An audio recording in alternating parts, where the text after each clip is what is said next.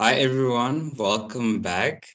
We're going to continue with our lesson. We have here for Rachelle from Hoërskool Rustenburg, and we have our other two students, Leila Brits and Madlu Kutse, who are also from Hoërskool Rustenburg. And I almost forgot to introduce myself. I'm Ramofile Dube. Hello, Dube. Hello, guys. Okay, let's immediately start. Let me share the screen with you quickly.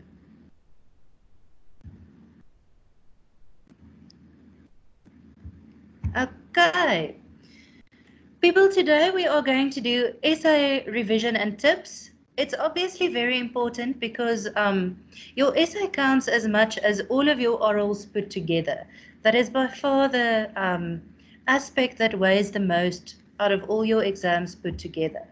Okay, so we are going to revise it. I know that you wrote your essays already in the first term, but according to the annual teaching plan, we have to revise essay writing again.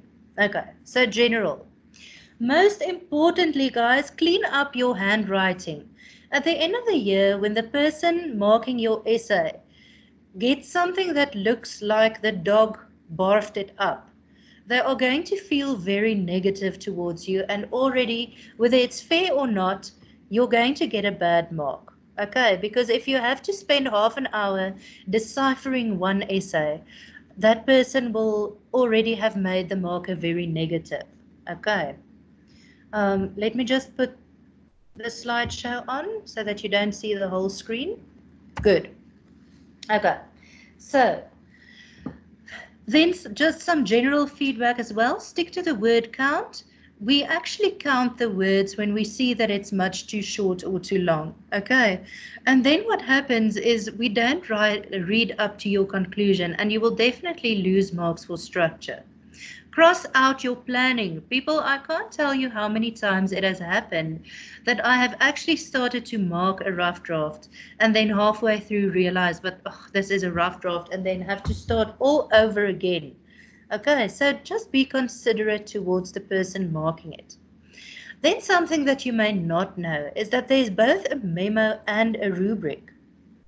The memo tells you how the topic may be interpreted, the many different ways. Is it a descriptive essay, narrative, motivational, argumentative, discursive, philosophical? What type of essay you are actually going to be marking for this topic? And some topics lend themselves to many different types. Hey, then the rubric is the scale according to which we give you marks. You can have a look on the internet. You can Google CAPS rubric essay, and you can have a look at the essay and where your marks have to fit in with the descriptors to get your best possible mark. Okay. Now the most important thing, we already had a little bit of a discussion with this if you had a look at the how to write a speech presentation. The first step is to pick a topic. Now, in order to do this, you must know your strong and your weak points. Do not try and write this wonderful narrative essay that tells a fantastic story if you are not the creative type. If you are more a left brain person and you like math and science and that sort of thing, pick an argumentative essay because there's a recipe according to which you can write it. And you just have to follow that recipe. Okay, if you are the creative type, please write a descriptive or a narrative essay. That will go fantastically there. Decide before the time on the type of essay you excel in. Study the requirements of this type of essay. Okay, you must know what is a narrative essay. It's what let me ask you, Dube, what is a narrative essay? Narrative essay is basically when you narrate the story, you're basically telling the story without being in it. You're basically telling it from a third person perspective.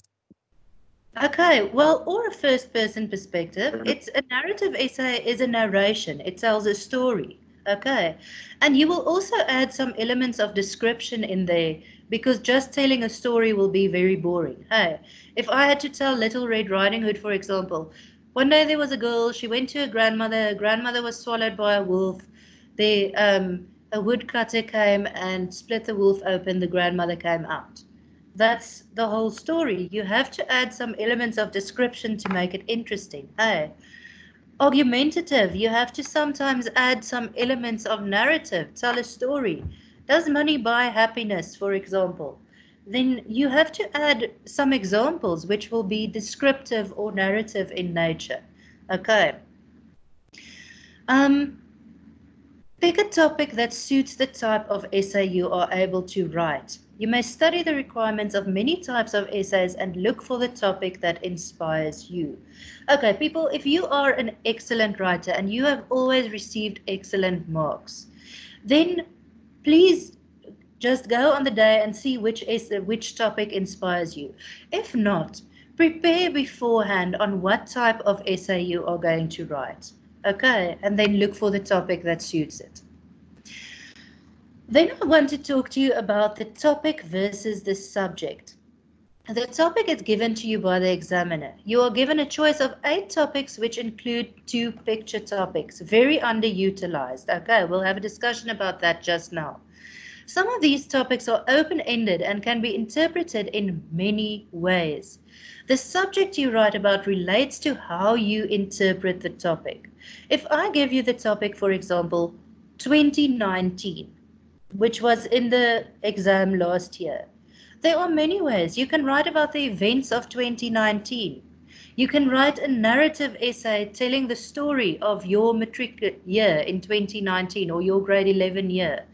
You can write a futuristic essay as though you are in 1990 and what you think 2019 would be like. You can write a philosophical essay.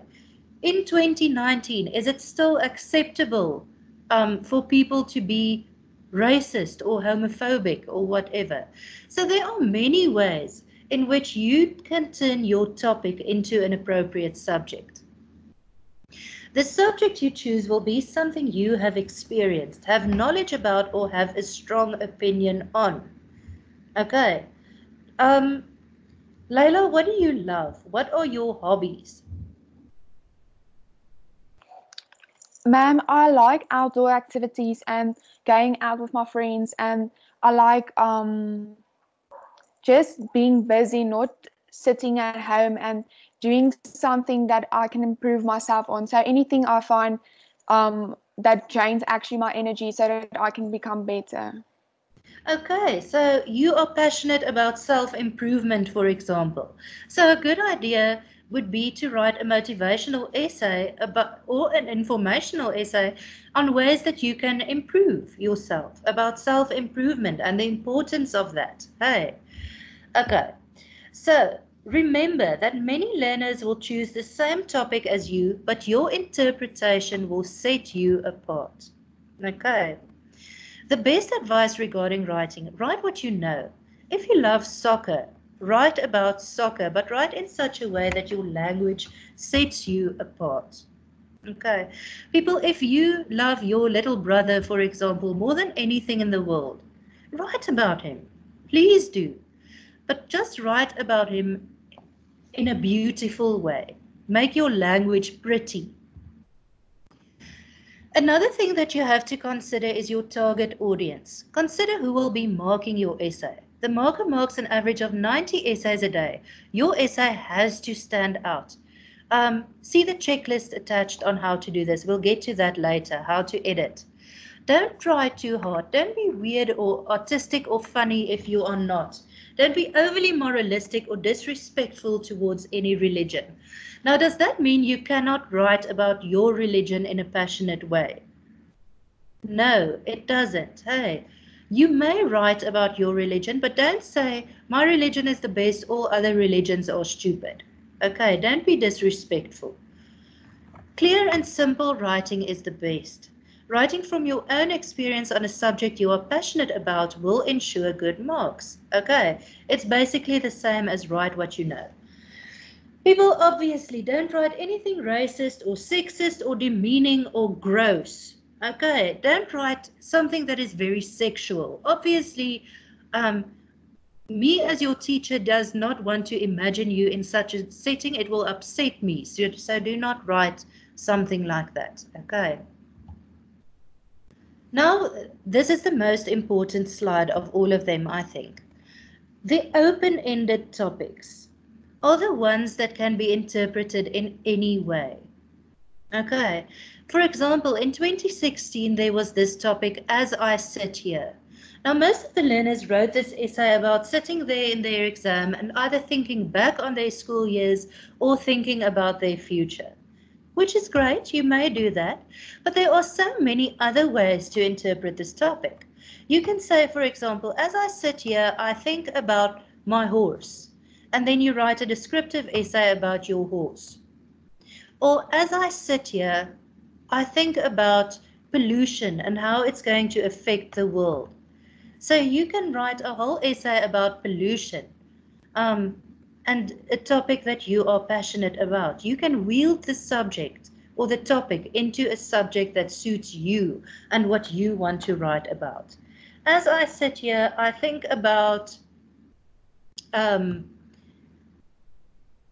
the world and our need to be more kind to one another. Philosophical essay about kindness. Okay. However, most learners will interpret the topic literally. In other words, write a reflective essay about sitting in the exam room and taking their last high school exam, which includes a reflection about either their past or their future. Okay, we said that. However, the topic may be interpreted more creatively. You can say, as I sit here, I'm watching children playing on the beach. As I sit here, I'm thinking about love. In the 2019 paper, there's always open-ended topics. The topic 2019, for example, or what an ending, or what a day it has been. You can write anything for such a topic. Okay, so don't be limited by what you think we want to hear. You can write a descriptive essay where you describe the scene of a vantage point of as I sit here. You can use this topic to write literally any essay. Okay, so don't be limited by the topic. Some are open-ended. Who usually writes an argumentative essay? Does any one of you write an argumentative essay usually? Do you know how to write an argumentative essay where you prove a point? Dube, you're a public speaker, so you must know how to write one. Yes, ma'am. Sometimes I write one depending on the topic that is given. Yes. And how do you go about writing an argumentative essay? What steps do you follow? So the first step that I usually take is taking my main argumentative points. I write them down, and then later I start to basically write the body of my argumentative essay, and then I later come to introduction and the conclusion. Perfect. Yes, exactly the way that you would write a speech, which is covered in the first lesson for this series. You can also apply all of those tricks and tips to an argumentative topic. The only thing that you have to remember is when a topic is given to you, like, for example, whatever the mind can conceive and believe, the mind can achieve. You can't just focus on what the mind can conceive and believe.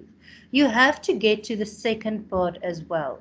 Once in an exam, there was this topic that a stable family is the basis of a stable society. And many people just wrote about happy and stable families. They didn't get to the part about societies. Okay, so that is something that you need to take a look at, is to remember to actually write about both parts of an argumentative topic. Can you both agree and disagree with the statement given? Yes, then it is called a discursive essay. Okay, when you give arguments for both sides, it's called a discursive essay, and you are allowed to do so. Okay.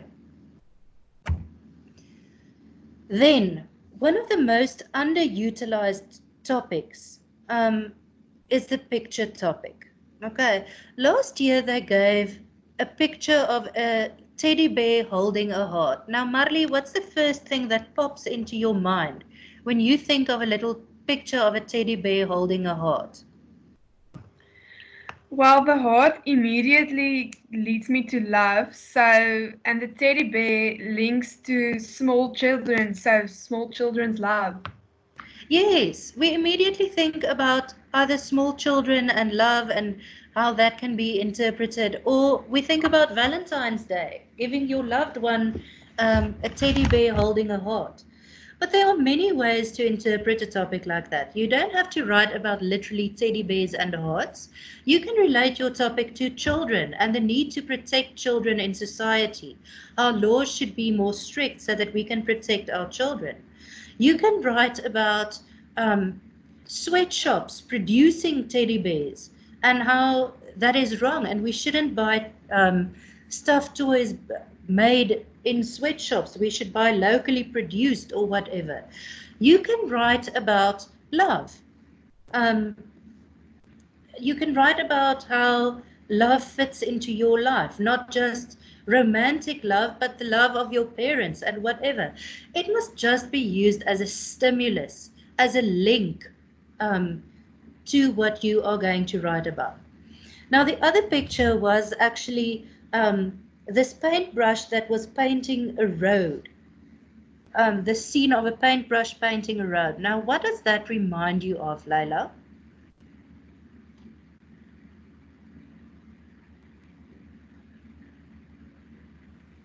Are you there? Sorry, ma'am. The scene of a paintbrush painting a road. Ma'am, I think it is how you, as an artist, that indicates you have the control of how your future looks, and you determine the pavement you set towards your future and what it holds for you and what you do now to affect what is going to happen. Yes, definitely. The road can be symbolic of life, your road in life, eh? And you can write anything with any sort of subject you can make fit to a topic like that. Okay, a picture like that is very open-ended. You can even write about art because there's a paintbrush. You can write about road maintenance. Interpret the topic literally. You can write about how you always have choices in life, how roads are symbolic of choices. You can even write a narrative essay, a story about a kidnapping that took place by a road. Okay, just link it in some way. There must be a little hook that links your essay to the topic. Okay. And very few people actually use the picture topics, so they are a good idea because they are underutilized. Then the language in your essays. Language is important because it counts almost as much as content. The content counts 30 and the language counts 20. But besides being assessed on your language, the language actually elevates your content. Very few of us have the philosophical minds of Socrates or Confucius or whatever. So it's very difficult to make every single idea in your essay stand out and be at the level of, wow, this thought really takes my breath away. But you can use your language as a little trick to make it seem that your ordinary ideas that many other people have had as well seem extraordinary. If I say, for example, it's a good idea to wash your hair.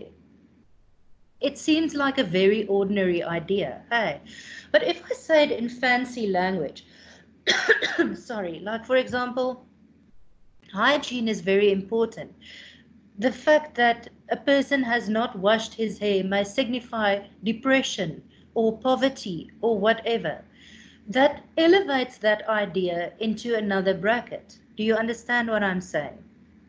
Or if I say, for example, we all need love in our lives. That is not exactly a revolutionary idea. Many people have thought that before. But if I say, our lives are empty and meaningless without the warm embrace of love, I'm saying exactly the same thing. I'm just saying it in such a way that it sounds more profound. It sounds more clever. So that is what I mean by your language must elevate your content. Now, the first rule for effective language is to keep your sentences short. Long, rambling sentences, I'm talking about these sentences that are a paragraph or more, they are not effective. People, if you get to your second or third adjective, then you know your sentence has been too long. One idea, one sentence. Language is perfected by editing. The purpose of writing a rough draft is to assess your work and edit to eliminate mistakes and enhance language. Now, how do you go about editing? You will say to me that if I didn't know how to spell a word in the first place, how am I going to correct it during editing? Hey, but editing is more than just correcting spelling. Make sure that you use different types of sentences. Dube, can you tell me what different types of sentences you can think of? Ma'am, different types of things. I guess you can say you can basically use ones that make a statement or one that that use exclamation marks, basically that emphasizes what you're trying to say in that sentence, demanding or something. Yes. Oh. The different punctuation marks shown here illustrate different types of sentences. In one of your sentences, in a full stop, in an exclamation mark, use a rhetorical question. Use direct words every now and again. Once or at best twice in your essay, you can use an ellipsis, a ... to show that the thought must still be completed. Okay, don't just end all your sentences in full stops. Then check your spelling, your tense, and your concord. That is obvious. People, obviously you have to spell the words right. Write in the past tense, because when you write in the present, and you have to refer back to something in the past, it just becomes a whole big mess. So the best kind of writing happens in the past tense, also the easiest.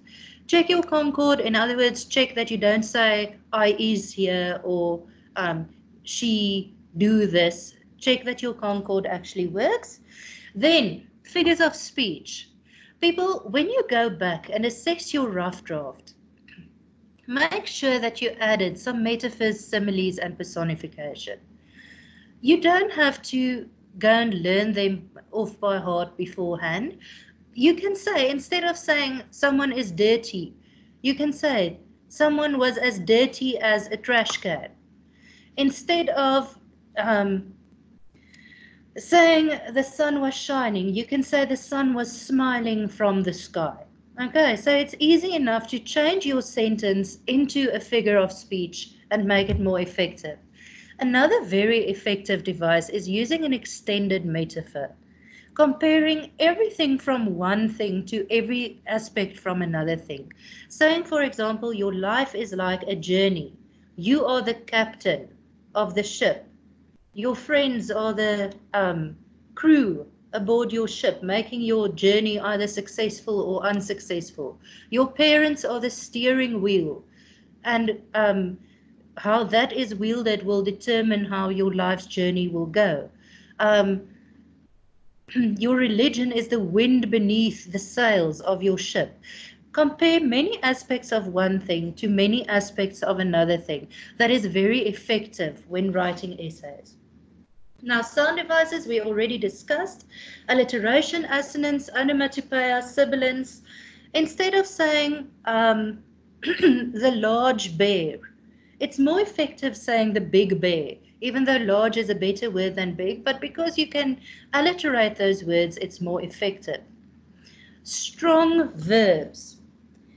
Instead of saying, for example, she ran down the path or walked down the path, Marley, what other word can you use there? She strolled down the path. Yes, Exactly. That's a stronger verb than walked. Strolled, galloped, pranced. Use strong verbs and good adjectives. Instead of saying, Marley, for example, I am feeling good, what can you say? I feel exhilarated. I feel exhilarated. I feel excellent. I feel superb. Use better verbs and better adjectives. And then the last one is very important. Show, don't tell.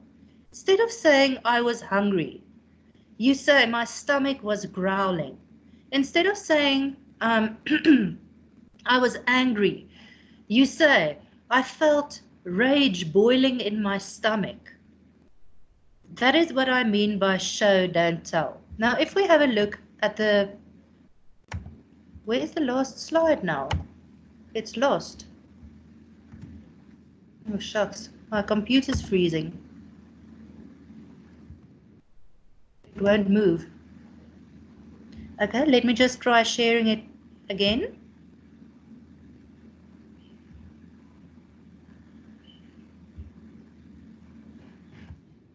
There we go.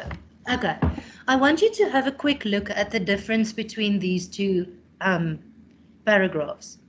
The first one, Tracy was sitting in class and felt hungry. We can't see the slides. You can't see the slides? Oh, shucks. No. Okay, let me share my screen. Can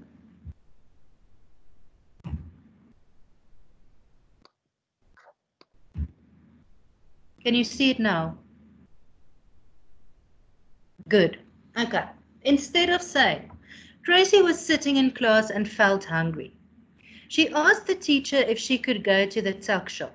The teacher said no, and that Tracy is always trying to leave class. Tracy was very sad and phoned her mom. Now, the first thing I want you to note there is how she jumps between tenses. Okay? Tracy was sitting and felt. Instead of Tracy sat and felt, or Tracy was sitting and was feeling.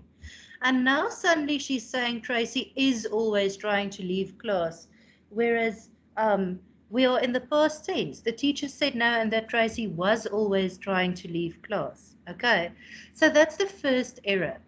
Then let's try and make it better. Tracy was sitting in class and felt hungry. How can we say Tracy was sitting in class better? My example was Tracy was staring out the wide window. Do you see the alliteration? Trying to focus on what her math teacher was droning on about. Do you see the onomatopoeia there at droning? Okay, she suddenly heard his stomach growl and realized that she was ravenous. So showing instead of telling with stomach growl, and realized that she was ravenous, strong adjective instead of just hungry. Okay, let's have a look at the second sentence. The teacher said no, and that Tracy is always trying to leave class. Now we are going to use a different type of sentence. She shot up her hand and asked Miss Nell if she could visit the tuck shop. Miss Nell exclaimed, "No, Tracy, you are always trying to escape my class." Do you see the direct words there? And the stronger verb of escape instead of leave. Tracy felt hot tears stinging in her eyes. Showing instead of telling. She immediately grabbed her phone and dialed her mom's number. Ellipsis. So people, do you see how using the simple tricks for editing has changed a very bland and boring paragraph into a much more descriptive and acceptable one? Okay, I'm going to ask you quickly, Marley, if I give you the sentence, for example, I felt very sad. How would you change that into a better sentence using the tricks that we just learned? I would say that tears were about to push through my eyes, and I felt the warmth of them behind my lids. Yeah. Okay, excellent. So you get the idea.